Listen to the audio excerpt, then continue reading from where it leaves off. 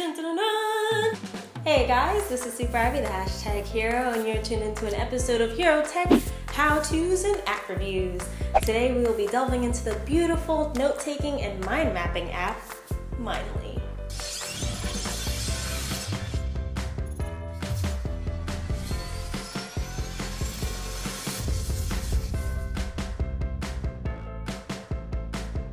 Not all note-taking apps are created equal.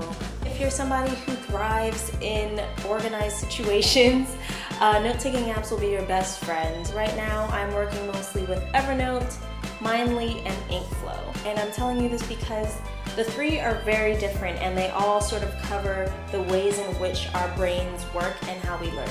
Mindly focuses on mind mapping. The way that we usually learn in school is called linear note-taking, where it's mostly list focused, word focused, whereas mind mapping is more creative. It's more focused on images and colors. The other app that I mentioned, InkFlow, is really on the creative side where you draw everything. There pretty much are no words in InkFlow. Which for me, at first I thought it was gonna be awesome, and now I'm realizing like, whoa, I kinda need my regular words and a little structure. I need some structure here or I'm gonna lose it. And that's why I find Mindly really, really useful to be right in the middle of the spectrum between really, really right brain creative and really, really left brain analytical and logical. So let's get into it. Welcome to my iPhone 5. Alright guys, so you can see on my second level there, I have my 4 note-taking apps that I'm currently using.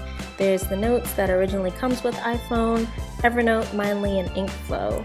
So let's go right into Mindly. So when you go into Mindly, this is what it looks like. These are my current notes. I'm currently using the free version, and with the free version you can only have up to 3 notes.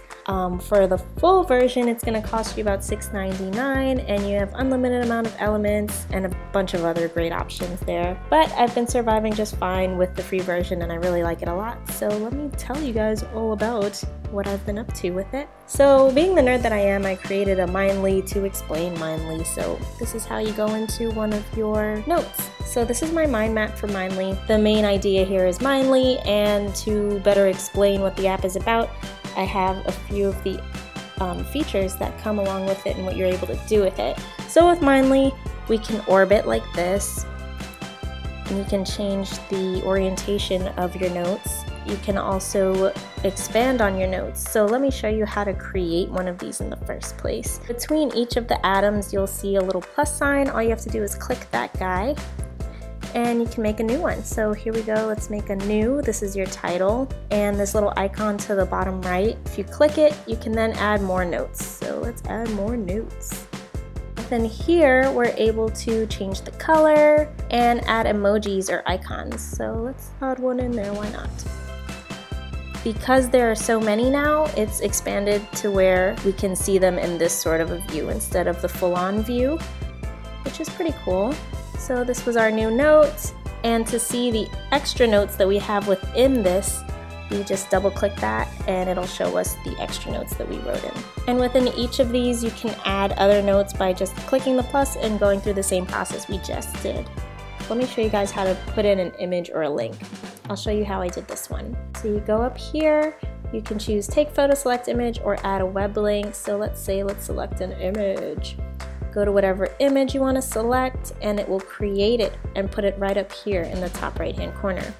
Once it's in the top right hand corner, you can easily drag and drop him into any spot you want, and it'll prompt you with copy here, and voila, you have him there. And you can also do something else that's cool. You can put him within other orbitals. So let's go ahead and move him in there. And now if you go to change colors, you can find him here as well. And if you don't want him here, you can easily move him out or delete him altogether by bringing it down to the bottom right hand corner and pressing delete.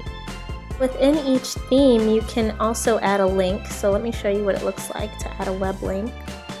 Let's go on over to the hashtag hero.com. There's our link. I'm just gonna grab that and copy. So if we want to change colors, just go to any of the orbits, go to color, and what you can do here that's pretty cool you can define a child theme. So the children, I guess, are the spin-offs of the main ideas. So you can change your child theme. You can do varying, same color. I'm gonna choose varying. So it gives you some options there what it would look like if you chose varying for each one. I like this one. Now, whenever I make a new one here, it will be within that defined child theme. Once you're done with your mind map and it's like everything you've ever wanted, you can go here. You can either bring it back to your home, print, and share from here. And this is the best part. Like, you can see your mind map. So when you click mind map, you can then see all of the aspects that make up your mind map. And when you go to share, you can even share it as a PDF, which is really nifty. So that is Mindly. It's a really simple way to take notes using colors and also images and links, which can be really helpful depending on the type of projects you have. I would suggest like teachers or project managers would find this really, really, really useful. If you're doing things with textiles, it might help to be able to put the photos in there. It's also great for sharing with your team or students with the PDF function. So I think it's a really cool app. I like it. It's really simple. It runs like a dream. The interface is just gorgeous. The free version happens to work very, very well for me.